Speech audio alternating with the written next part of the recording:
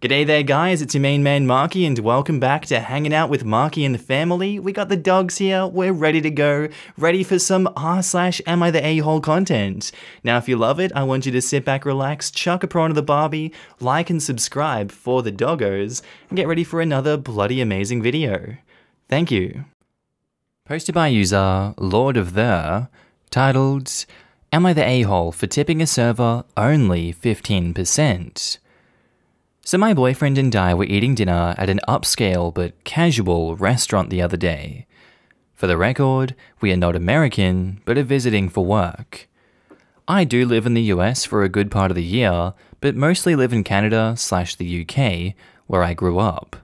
In Canada, there's also tipping culture, but I tip the standard 15% and never had any trouble there, and in the US too, for that matter. We ate on the patio. Our waitress was nice and provided great service. Our total bill before tax came to be $85. We tipped $12, or 15%. We paid in cash. Just as we left, we heard the waitress complain about the tip to her coworker. She said something along the lines of, carries a designer purse but still tips like crap? I was very shocked, and my boyfriend wanted to go back and confront her, but I told him it was not worth it. I did leave an anonymous review on Google about what happened. I spoke with some American colleagues who state that 15% is considered a good, but not great tip, especially in nicer restaurants, generally given if the service was just mediocre. I've only given more than 15% tip in America if the service was truly awesome, and I haven't gotten any bad feedback before this incident. So, I'm fortunate enough to live in Australia where tipping isn't required in the hospitality industry for you to actually make a living wage. Unfortunately, you Americans have it pretty rough, and obviously my opinion is biased, absolutely. To me, blaming the consumer for not subsidizing your wages is the same as blaming someone for having a bigger carbon footprint, when it's the bastards above us that are causing all the damage. The employers in these restaurants should be giving you a minimum livable wage. Sure, you got a subpar tip, but that's not really OP's fault now, is it? Yeah, the system you have set up shames and blames OP, and it's you're a terrible person, you didn't shell out a 25% tip on your meal, you asshole. But no, that's just such a dumb system. I'm going no a-holes here for OP and the server.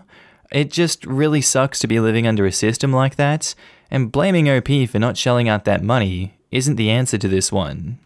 Now in the comments, Trillium Summer says, 15% isn't a bad tip, but $12 is actually 14%, but it's no longer a great tip, and you said you got great service. In much of America, the hourly tipped wage hasn't increased in over a decade and is under $3 an hour. So it kinda makes sense that the tip percent has increased over time. Would you want to still make the same you were making a decade ago? The only reason why I'm going with the soft you're the a-hole hesitantly is a combo of 1, you said you got great service, and 14% isn't a great service tip, and 2, the restaurant industry has been hit hard, and it's still not recovered yet. So because I'm in a good enough position that I can still afford to eat out, I've been giving 20% normal, unless it's bad service. Otherwise, I'd probably say no, you're not an a-hole for giving 14% tip. I'm leaning towards everyone sucks here because I agree that OP undertipped. It seems petty to not just round up to 100 on an $85 bill. But at the same time, the server shouldn't have complained where the guests could hear. Yeah, that's maybe where I should have landed. I was just a bit perturbed where they were like, it was great, which is why I left 15%, which actually wasn't 15%, which is pretty universally only a good tip. Add in pandemic and I landed there. So I think the waitress should be allowed to complain to a coworker. It's not like she said that to you. 15% is a low tip in the US, and anyone who pretends it's not is just cheap. 15% would actually be $12.75, so you rounded down and tipped below 15. Plus, you did your calculations before taxes, so you're the a-hole. Yes, they should just be paid a real wage instead of having customers do the dance, but that's not the reality we currently live in. It's a pandemic. Doesn't hurt to just err on the side of being nice. Complain to a coworker in hearing distance from a customer? It should not be okay. Exactly. The shocking responses on this thread are ridiculous. I worked in retail where I was not tipped, and I would be severely reprimanded if a customer overheard me crap-talking them. Totally unprofessional, and the people saying you're the a-hole need a reality check. Posted by user Robbalobba, titled, "Am I the a-hole for telling my dad he's a better husband than father?" My dad has been married to his wife Michelle since I was 10. Before that, it was just him and me, 17 male, after my mum died when I was 6. Michelle was very enthusiastic straight away. She told me she would be a great mum to me and said she was so excited to have a son. After they got married, she asked if she could adopt me, and I said no. My dad asked why, and I said because I didn't want to be adopted. They told me it could be really convenient if I was adopted, and that it would mean a lot to Michelle. They dropped it after about 4 months, only to bring it up a year later. I said no again, and told them I would never ever want Michelle to adopt me, that I did not want her to be my mum, and nothing would change how I felt. I'm guessing Michelle can't have kids of her own since they started down the adoption route. They went through a lot of the interviews and studies, and I was talked to. They met with the agency, met with the birth mother 3 times, and each time it fell through. The last time was at the beginning of the year. Michelle was broken and ended up in therapy after it, and they decided to stop trying to adopt. It was 2 weeks ago that Michelle sat me down and told me she loved me and had always hoped to be a mother to me, but I said no, and that she tried to be a mother another way and was knocked back every time, and that she hoped after all these years, I would love her enough to give her that wish. It was her way of asking to adopt me again. She gave me all the reasons it would be good, and she really emphasized that it would mean a ton to her. I said no yet again. She was not happy about my decision. My dad called me out on it. He said I could do this one thing and make her so incredibly happy, and it would be a security net for me too, and that it was hurting her feelings being rejected so many times by me. He told me I was being selfish and childish and not opening my heart the way I should. I told him he was a better husband to her than he was a father to me. That her feelings matter more than mine to him, and I hoped he would be happy with her without me in their lives in a few months, because I'm tired of being pressured into something I have said no to multiple times. Counting the prolonged time at the start when they really tried to talk me into it. He said I was acting like a 7-year-old, and that accusing him of being a bad father and threatening him with estrangement was a low blow and very petty. Am I the a-hole? OP has offered the following explanation for why they think they might be the a-hole. I know what I said was kind of reactionary, but I meant every word I said, meaning it could make me the a-hole, so could saying something reactionary to him. It seems like she really jumped the gun from just coming into your life through your father, straight to wanting you to be adopted by her. Doesn't seem like there was much time for you to get to know her, create a bond with her, and for her to really earn the chance to adopt you if that ever were to be a possibility.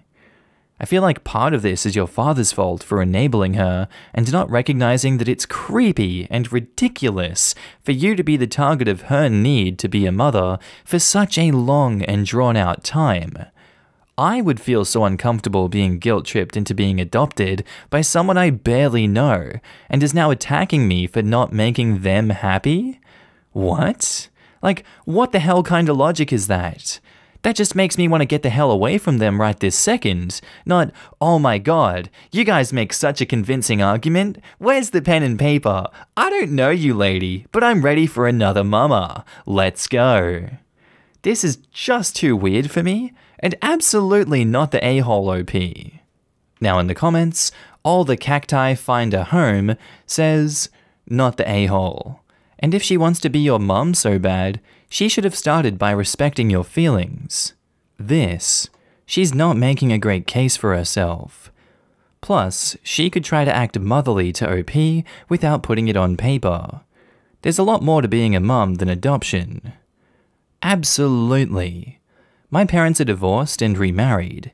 I consider my stepmom to be another mum because of how she treated me, and my stepdad is just my mum's husband. It's about the relationship, not the paperwork, not the a-hole. Be clear that it isn't a threat. It is a consequence of him ignoring your boundaries for the past 7 years. Children are not obliged to serve as emotional props for the adults in their lives. OP's father and stepmother have consistently ignored this one rather simple principle, which might have something to do with why adoption agencies rejected them too. Rather than own up to their own mistakes and learn better, the father is now trying to scapegoat OP. Not a word of that rant about being childish is worth taking seriously. Dad's outburst may have something to do with anxiety about his marriage. Shortly after the last child grows up and leaves home is a frequent time for divorce. Either way, OP, you are not the a-hole. You didn't create those people's problems, and it isn't your job to fix that. You nailed it. His wife has a weird parenting fetish. She doesn't actually want to be a mum, or she would just do the work and embrace the relationship that she's able to forge. She wants to be called mum, to announce herself as the mum at graduation, in the hospital, etc. And Dad knows once OP leaves, he has only got whatever allure he himself brings to keep her around. OP, my dad, well, he was a crap father, and I said so to his casket, albeit through tears. He always excused his preference for his second wife over his only daughter by telling me she would still be there for him long after I was gone, claimed that I would understand when I had a family of my own. I'm here to tell you I do have a husband and adult child of my own, and my son is still my world. My dad was wrong, he did it wrong, and he died lonely. Go forth and live your most amazing life. If you find room for him in it, that's fine, but he made his choice and freed you to make yours. Our next post is by user CuteAwareness3670, titled, Am I the a-hole for enforcing my kids' friends to follow the same phone rules as our kids? My kids are 17, 14, and 8. The 8-year-old doesn't have a phone, but my 2 teens do. The rules are that they're not allowed to have their phone in the bedroom alone or bathroom during any time of the day, and at night they bring us, me and their dad, their phones, and we lock them up. These rules are mostly because I know how vile the internet can be. I've had my younger siblings who grew up during the rise of the internet tell me horror stories, and as well, I very clearly remember the things I saw on Omegle as an adult. I really don't want to risk any of these issues with my kids. On top of that, it helps them not procrastinate homework or chores, and we spend a lot more family time together. The past week, my oldest child had a new friend come over. The girls were going to my daughter's room, and so I asked for their phones. My daughter looked embarrassed and handed over her phone. Her friend then asked what I meant.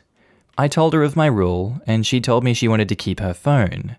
I then told them that they could stay out in the living room. The girl got a little bit irritated, but they ended up staying out in the living room. The hangout then turned into a sleepover, and I called the kid's dad and talked to him about our rules. The dad was a little bit skeptic of our rules, as we get that often, but agreed. He told me he would relay this information to the mum as she was working. Nighttime came, and everyone gave me their phones except for my daughter's friend. She said that she felt more comfortable keeping her phone in case of an emergency. I told her if there was an emergency, she can come wake up me and my husband. She then told me she didn't really feel comfortable with that in case she wanted to text her mum to sleep. I told her that if that was the case, that she needed to just go home, because in our house, the rule is no phones in the bedroom, period. She called her mum in another room, and I could hear her crying, and while I felt bad, I stood my ground. The mum had apparently just gotten off of work and not talked to dad, and thought our phone rule was creepy and invasive, and told me just that when she got to my house.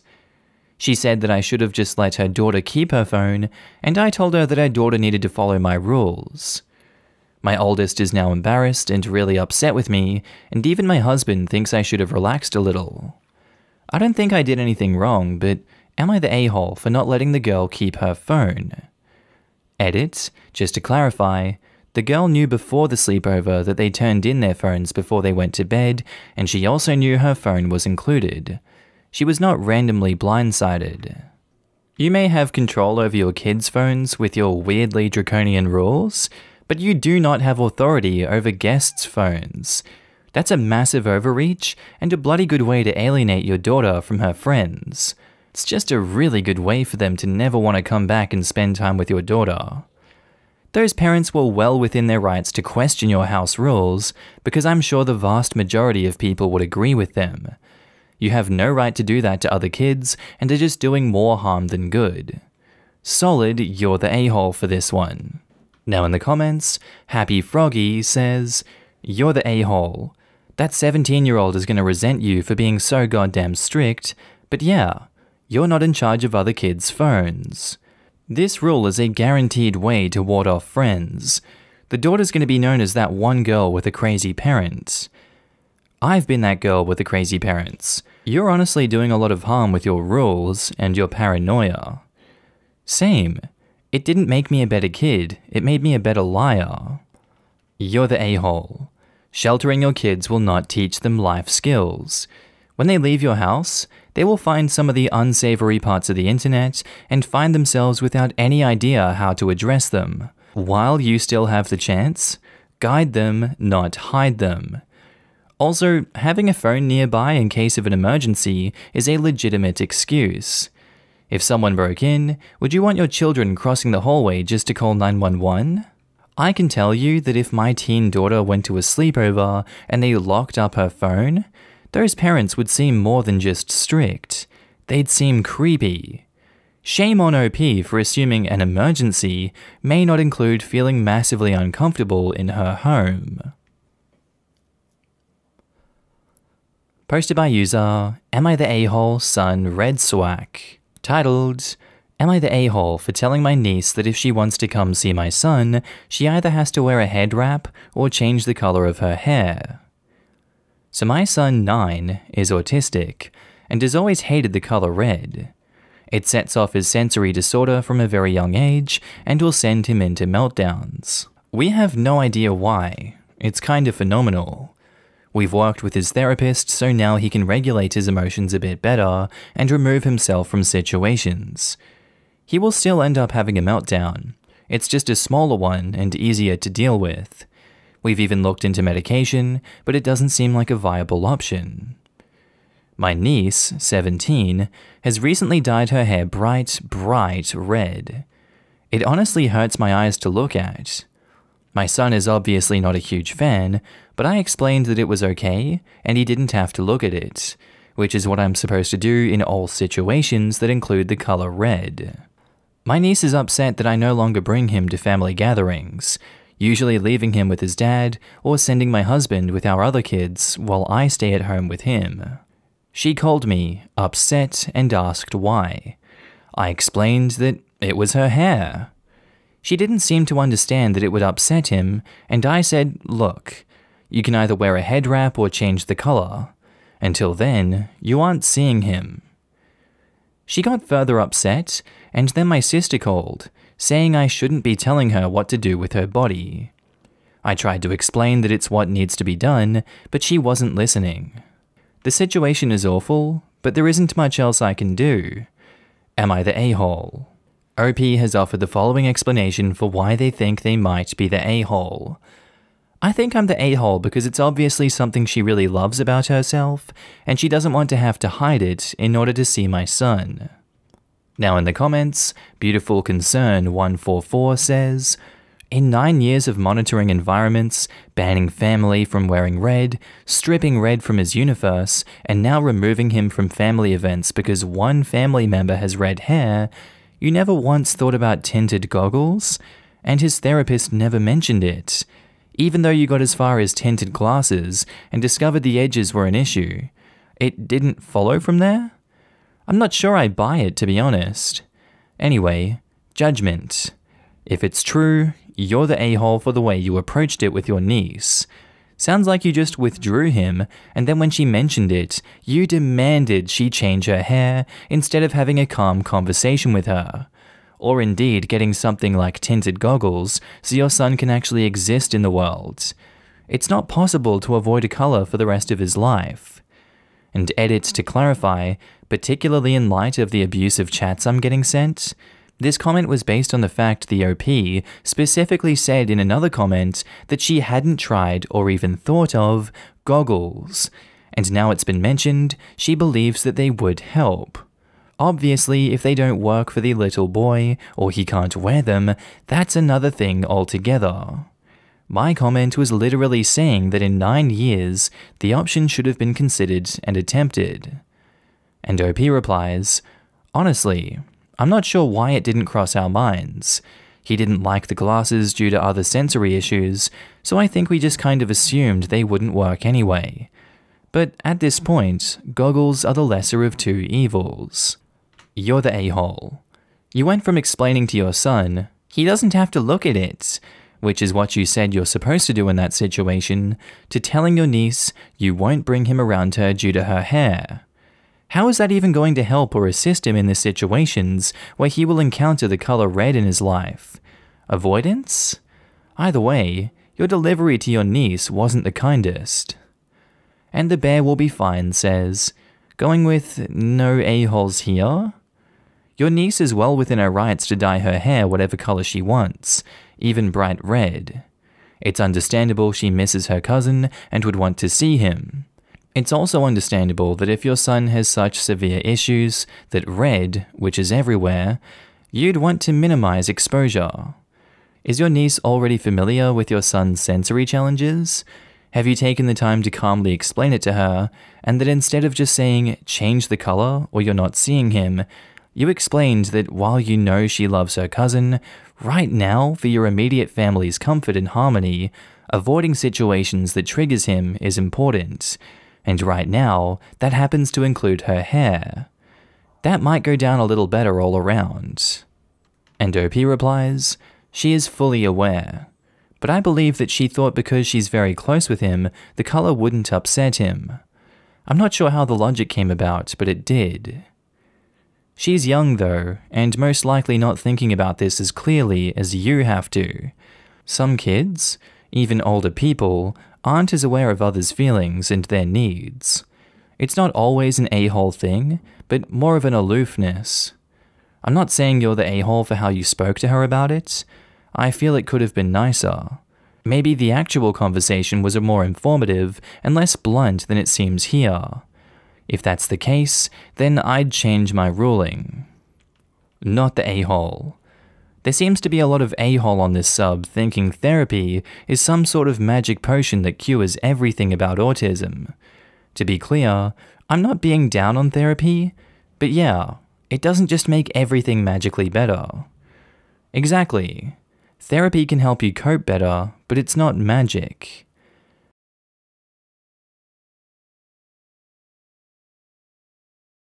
Alright guys, that's the end of the video. Friendly reminder that I'm now posting daily on my second channel, Markee 2. If you want to laugh at memes with me, link is down in the description below.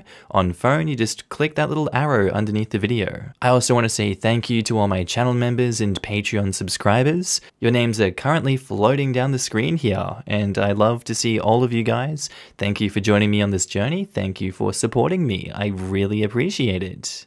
If you see yourself on screen, I want you to give yourself a big pat on the back for being amazing as always, and thank you for supporting me again. I do hope that you guys have a good day, night, sleep, whatever it is you're up to. I'll see you in the next video. Bye.